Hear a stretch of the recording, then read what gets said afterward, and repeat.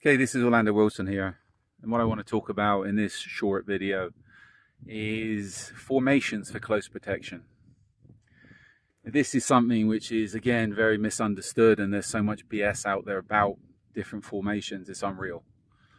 I've been in this business over 30 years now, so I understand how things work. I understand what works, what doesn't work, and also the realities of providing protection services in various environments, numerous environments. And again, a lot of what people are talking about, a lot of what people are putting out there is complete and utter rubbish. It sells courses, but it sells fantasies, but in reality, people are not getting trained, they're getting mistrained. I was reading, or somebody sent me an article recently that was in, of all things, the Financial Times about bodyguards, etc., etc. And you know what? There was some top names there in the security world writing about stuff, but it's pretty clear from what they were writing about, they had no clue about the close protection world. One person was stating about the Star of Texas formation. I've never heard of that. I joke about people being at Starbucks drinking too many gluten-free, caffeine-free, fat-free lattes.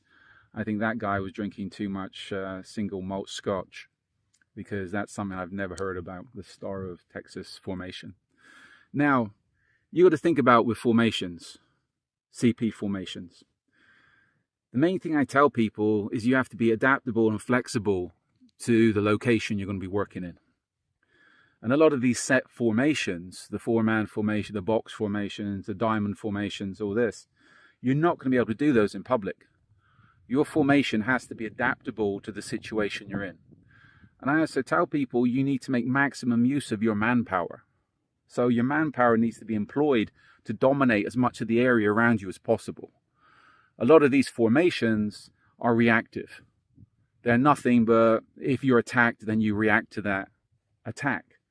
Whereas you want to have people out dominating the area around you to alert you if there's a problem so you can avoid the attack. I said it in other videos. If all you're doing is being responsive, if there is an incident and you have to use force, then people are going to get hurt, people are going to go to jail. If the assailant's coming after you or coming after your client are armed, people are going to get hurt. If you don't identify the problem before it happens and somebody opens fire on you, by the time you react, you're already taking fire and rounds are coming in your direction. So you need to be able to identify the threat before it happens. This is where a lot of these formations, complete BS. I put an emphasis on protective surveillance and dominating the area, identifying the problems rather than just relying on reactive set formations. Now think about whatever type of formation. Let's talk about people like the box formation or the diamond formation. Three to four guys, four guys. Think about most shopping malls. Could you use a diamond formation, a box formation in a shopping mall? Could you use a box formation walking down Oxford Street in London? Could you use a box formation walking around Dubai Mall? Could you use a box formation really anywhere where there's public? Well, anywhere that is public. Okay, what are you going to do to prevent people, the general public, walking into your formation? You're going to stop them? You're going to block them? Well, I guarantee if you're walking down Oxford Street and you're pushing people out of the way and you're stopping people from walking into your formation, you're going to have major issues. The cops will be called. Because in most places, if you touch somebody without their permission, it's an assault. I guarantee, I know for a fact, if you try this stuff in a lot of shopping malls in the US, without informing the mall security what you're doing, who will inform the police what you're doing, the mall security will call the cops on you pretty quick, and then the police will be wanting to know what you're doing. Again, in the US, if you're in, I'm thinking some high-profile shopping malls, if you start blocking people, pushing people out the way, etc., you're going to have major issues. You're going to have fights. And in South Florida, it wouldn't surprise me, guns will be drawn on you. So the thing is with all these set formations, yeah, they look cool on courses. They look cool in public car parks. But think about now from a realistic perspective, where can you go in a box formation? You can't. It's not realistic. You look stupid. It draws attention. 4 guys in suits surrounding a client look stupid. And again, think about it from a practical point of view. Somebody tries to get into that formation. Some old woman who just happens to be out doing her grocery shopping walks towards that formation. What are you going to do? Push her out the way? Assault charge, thank you. You're going to jail. Well, you're going to court to start with. So again, this is where a lot of people have misconceptions about the close protection business. And I think one of the biggest issues is the people that's providing the services, the management of the companies, have no actual experience of providing close protection. There's so many issues with people providing training courses and training people for whatever type of license that them themselves have no experience of actually providing close protection services.